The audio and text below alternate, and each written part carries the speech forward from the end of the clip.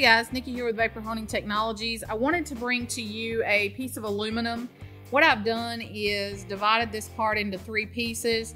I've blasted one area with glass bead. The middle area I've blasted with glass bead and aluminum oxide mixture. And the final area I've blasted with just aluminum oxide. I also ran a profilometer on these areas to show you the difference in the surface roughness. As you can see, glass bead is the smoothest. Glass bead is round. We use it for polishing and cleaning. On the middle section, it's glass bead and aluminum oxide. The surface roughness is a 1.2, so it's a little bit rougher. This mixture would be used for parts that may have light corrosion, maybe a little bit of oxidation, but you want that bright, shiny finish at the end. The last final section is aluminum oxide.